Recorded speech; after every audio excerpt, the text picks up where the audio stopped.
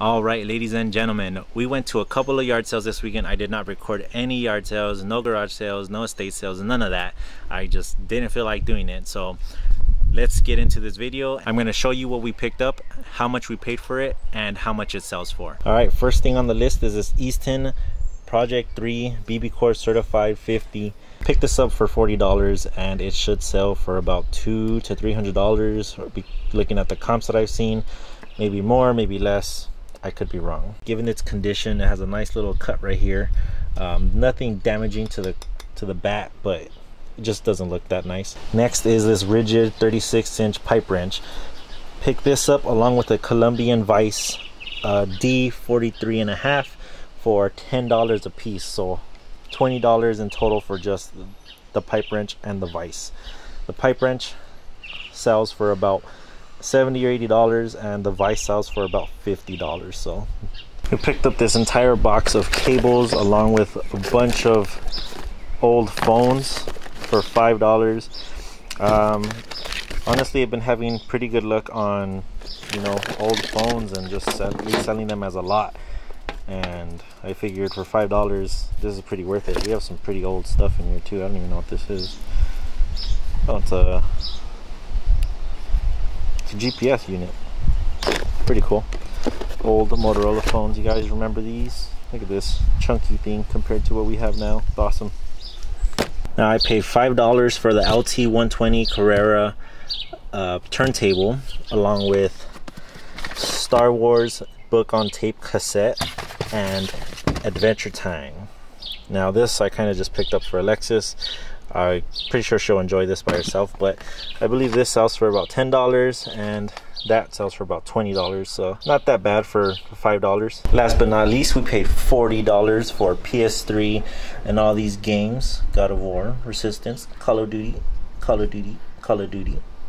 Turtle Beach headphones, and some $10,000 video games: FIFA Soccer 11 and FIFA Soccer 13.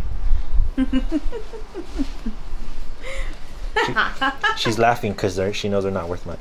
Bonus pack Nintendo 64. This is not OEM. It has the blue on the package, but it's actually the red controller. I believe that sells for about $15 plus free shipping. And a stack of Atari games, which not all of them have a good sell rate. I believe we have about 2 or 3 of them that do sell for about $15 or $20 free shipping. Now in the stack we also have a lot of these Sega Genesis games: NBA Jam, Monopoly, Addams Family, and Power Rangers, which I believe the Power Rangers is worth the most out of all of these games in the Atari system. It sells for about $25 plus free shipping.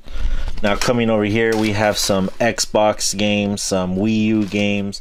I did have a sealed Animal Crossing for the Wii U. This is another one, Wii U Just Dance 2017. Bag of controllers: Turbo Touch 360, Sega Genesis controller, a Nintendo 64 power pack. If you ever come across the old systems, usually they don't have the power pack SNES controller. Along with that, we picked up an Atari 2600 system. Coming over here, we have Shrek 2, TAC 2 for the GameCube, Donkey Kong High 2. So me personally, I will pick up video game cables anytime I see them. Usually at yard sales you'll find them for about $1 or $2 a piece. Most of the time it has a Nintendo logo on it, so you know exactly that it's going for the Nintendo system.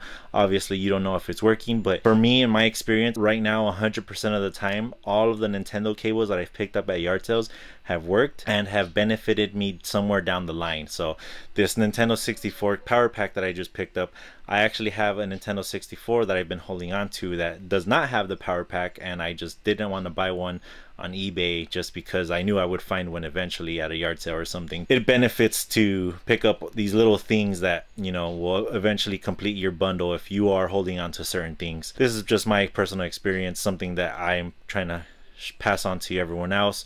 Hopefully you learn from this. This little tip does come in handy. It helps me out a lot. I've completed so many system bundles and sold them complete after a couple weeks. It does have to sit there for a bit, but it does come in handy at the end of the day. Thank you all for joining the video. Thank you all for watching. Don't forget to like and subscribe, and we'll catch you on the next one.